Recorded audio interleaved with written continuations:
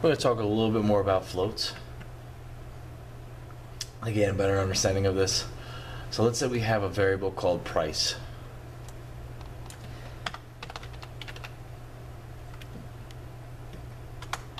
So we have a variable called price.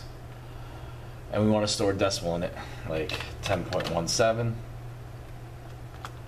for $10.17. We then want to print out this price, and we're going to see that it comes out to be 10.17, as you see there. Here's this written. Next, we want to override the previous price with the same number. We're transforming this into an integer.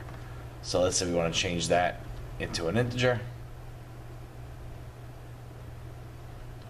I'll just do copy paste. Copy. Keep everything there. So that'll be original. And then we want to convert this into an integer by doing this. INT stands for int. We're going to change that value into an integer. And it stores in. So the original one is going to print out the decimal form like we had before.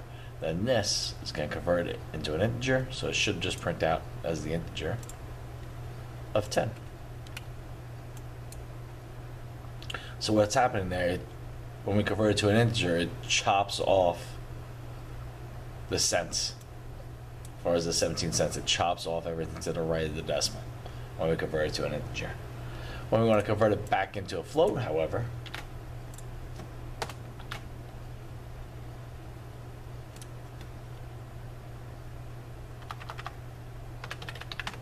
so we're going to take that price that we chopped off. So we're going to inherit that price that we just had. We could even type this in as price as well, so you could see it. 10.17. Then it gets chopped off as an integer, so it's just 10. Then that 10 is what's stored in that price tag. So when we convert it back into a float, it turns into 10.0. We lose that 17 cents, as you could see down here. Now, flotations, those tend to be really good when you're interacting with a user or somebody that's going to be inputting information into your program.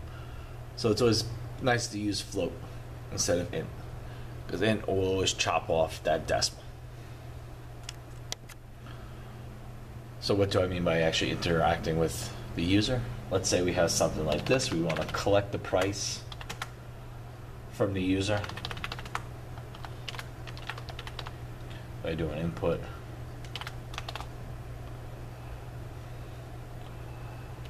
How much money do you have in your wallet?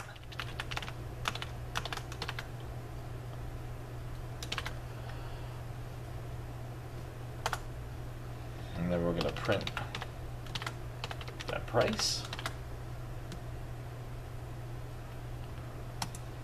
So when we have that, since I'm storing it as a float, I'm going to say $6.17. So then it prints out $6.17. If I change this float into an int here, and I type in that $6.17, we're going to get an error because our input isn't an integer. It's not with a base 10. It's an invalid integer. So that won't work out too well. However, if I run this program again by using just an integer, like I got $10, it will work for us. So be careful when using integer and float. It's best to use float to worry about decimals and so on and so forth when we're interacting with your user.